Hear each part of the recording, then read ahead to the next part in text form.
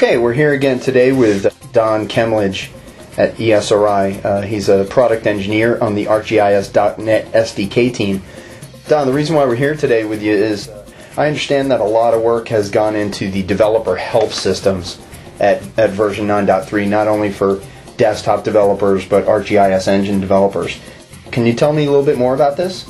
Yeah, actually, one of the things that we really tried to focus on with 9.3 was quality and really improving the SDK system. And in my opinion, there's three main areas that I think developers should know about. Okay, what are those? All right, let me show you.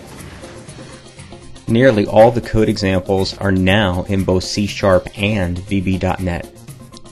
So as a demonstration, I have the Document Explorer open, and in this case I'm actually have it open to a sample called Address Inspector.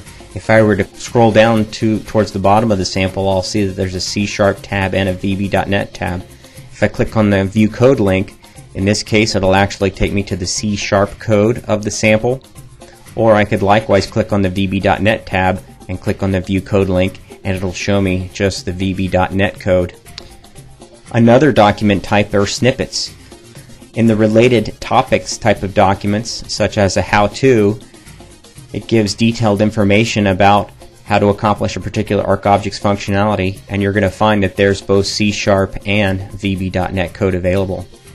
One of the things that we've done to really enhance the ArcObjects library reference is to add hyperlinks to all the different code examples directly to the individual ArcObject types that you would be looking for.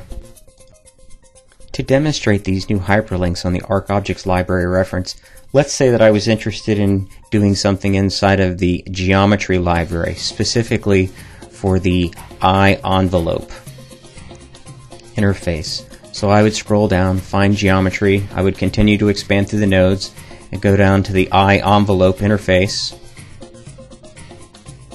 And let's say that I was interested in the Xmax property, and my document will open.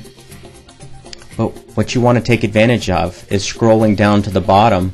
You're going to see that we actually have hyperlinks directly to snippets, samples, and the different related topics that will give you an actual code example of how the iEnvelope.xmax property was used.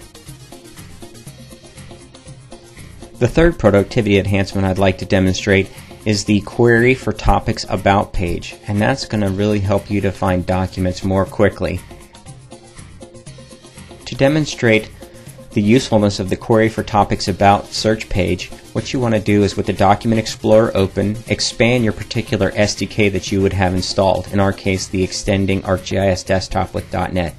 Then we'll click on the Query for Topics About document.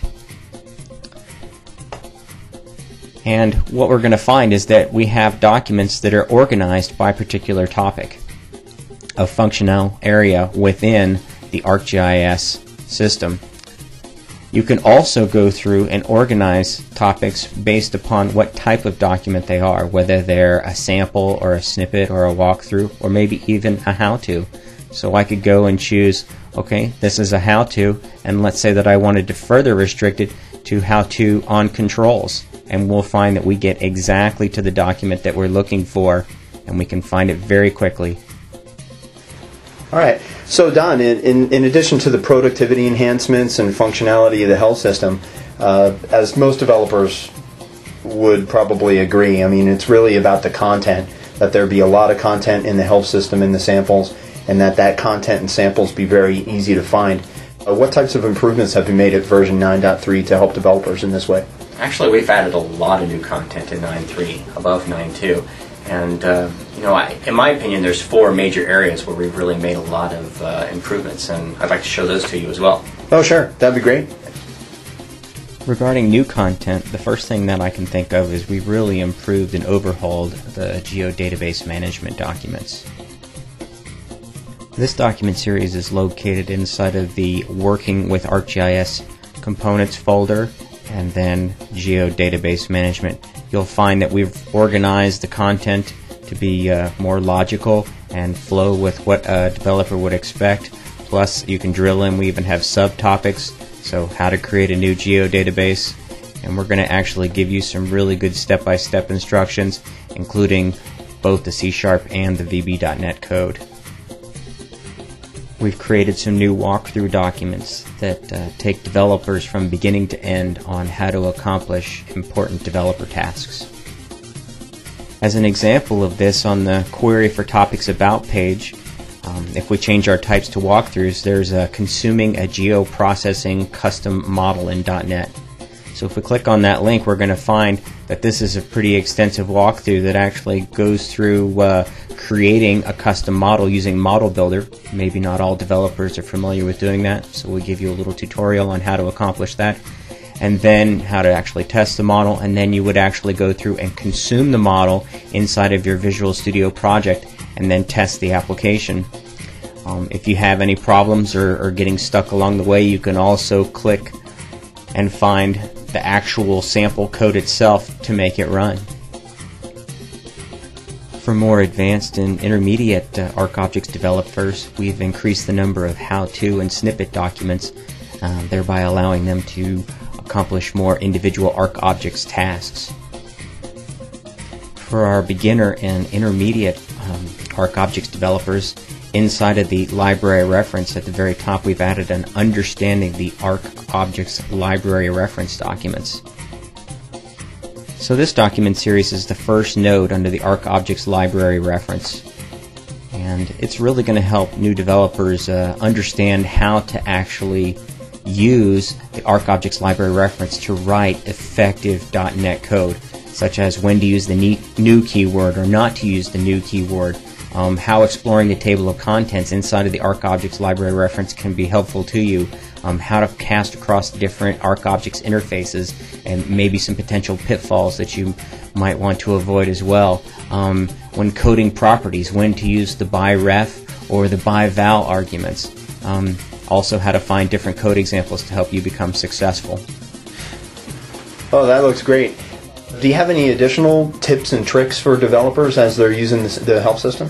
Yeah, as we develop the software developer kit content for the developers to use ArcObjects, there's three things that come to my mind that I use all the time that really help improve my productivity in using ArcObjects. Sure, what are those?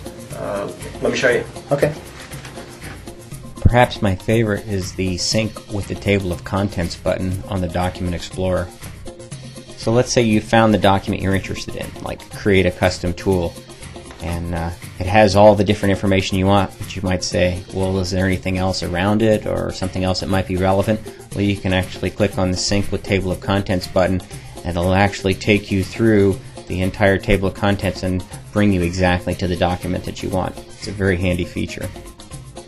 Another handy feature in the Document Explorer is the keyword search option. Doing a keyword search can be done by clicking on the Search toolbar inside of the Document Explorer. Let's say I wanted to look for the keywords old data.